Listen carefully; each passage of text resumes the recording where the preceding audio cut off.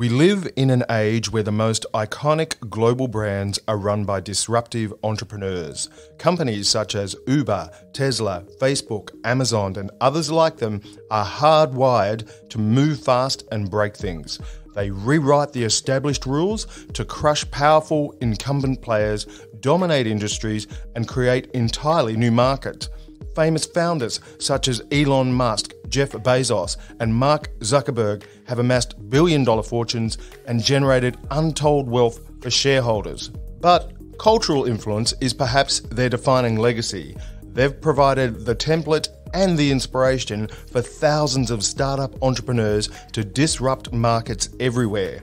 These founders are the new apex predators of the commercial world. But what makes them tick? Are disruptive entrepreneurs born that way, or can anyone adopt their mindset to achieve the pinnacle of success? I'm Darren Moffatt, host of the Nerds of Business podcast. In Season 3, I'm joined by business psychologist Stephanie Thompson and top entrepreneurs from the UK, the US and Australia in a quest for answers.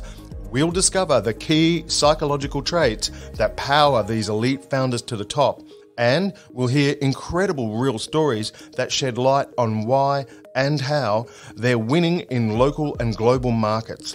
Here's a sneak peek.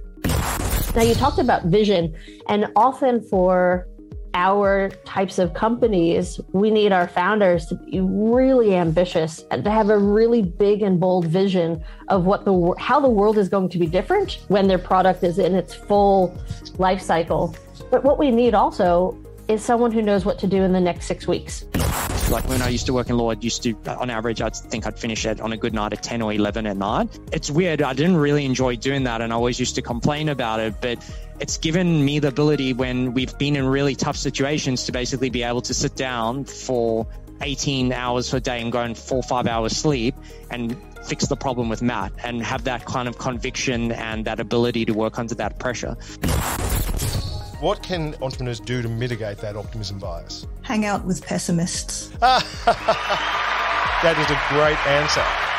So join us as we unlock the secrets to the mindset of the disruptive entrepreneur, coming soon on Nerds of Business.